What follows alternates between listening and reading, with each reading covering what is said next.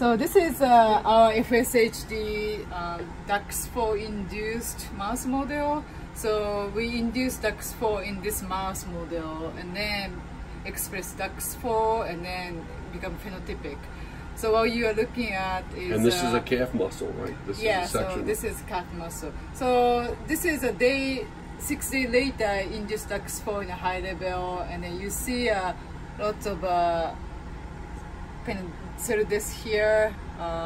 You see that the muscle fiber, this is a relatively healthy muscle here, but after DUX4 induction, muscles start dying. Like here, you see that the kind of tense, color here. So that's a dying muscle. Also darker presentation. Darker, and then also this one too. So this is a cross section of muscle strands, right? So every one of these. So goes through.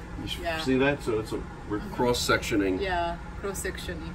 So so those are little darker colors. So those are dying muscle here, and then of course after muscle dying, the immune cells come, and then it's like around the healing, try to clean up the mess. So you see that lots of small nuclei coming here, those are immune cells come to here and then try to clean up the debris. And is that debris evacuated through the lymphatic system? But the muscular dystrophy, those are chronic inflammation, chronic program, and they keep having this issue, and the immune cell just kind of overwhelmed by this, and then become the accumulation of those dead cells, and then cause the inflammation, and then become the kind of chronic muscle disease, which is muscular dystrophy. And as your husband was speaking yesterday, like the death by 1,000 cuts, this is looking at the death per strand.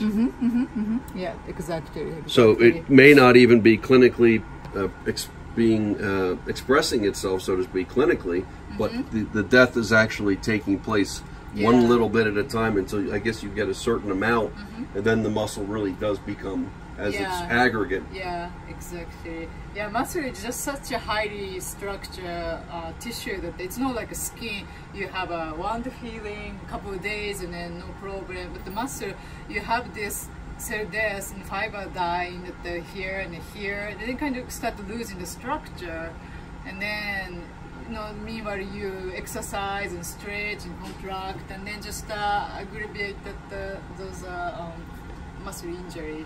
You can kind of spot that this is really dying there, and then of course correlate with a lot of immune cell surrounded.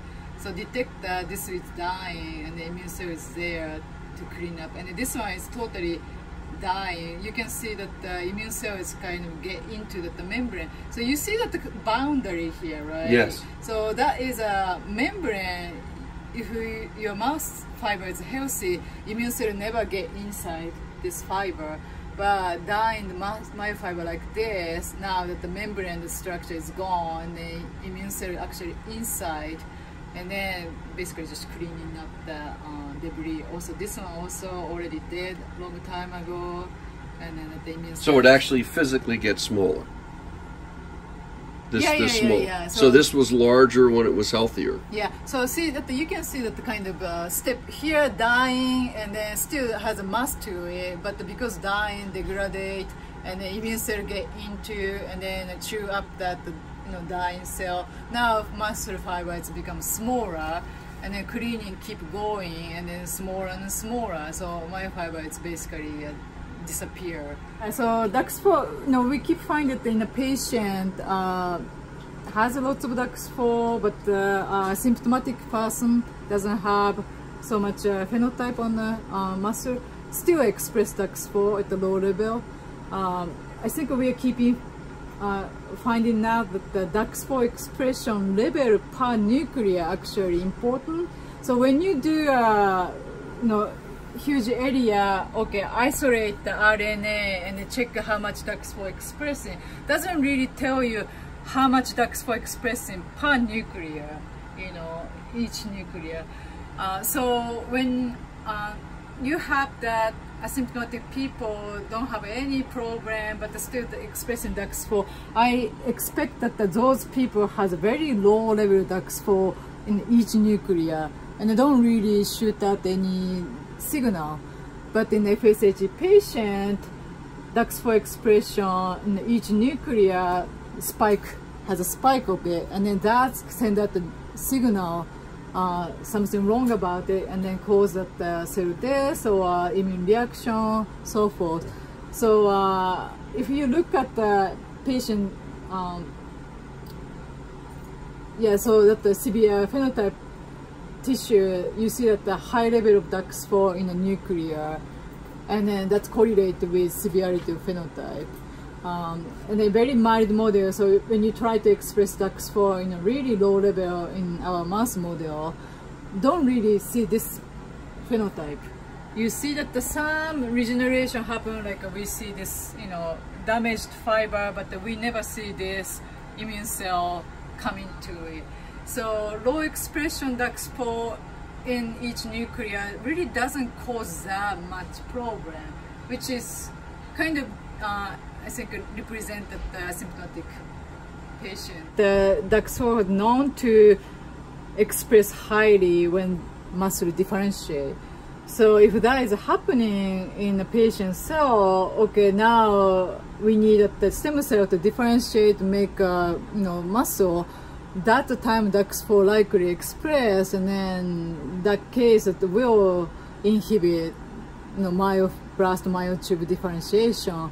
So that's really inhibitory to repair the muscle for sure. Yeah, so that's not really good. Yeah. And I think Daniel from the FSH Society showed me a video of the collection of, I think, the DUX4 protein around, and then something just exploded. There is a video on YouTube which actually shows the accumulation. The DUX4 starts to migrate, drift down, and then the tissue just explodes like a flash bulb that goes off or something. And I think that's showing over time the actual death of the growth potential. Insofar as exercising, does DUX4 or these types of expressions happen a day later or two during regeneration or during recovery as opposed to during use? We don't know. We know that DUX4 will express while they're differentiating. Okay, so myoblast and sitting next to this myofiber usually don't really express DUX4, but like say that there was exercise, stress, have to repair, and the stem cell now activated and differentiated the myoblast and the myotube. That is a phase that the DUX4 expression goes on.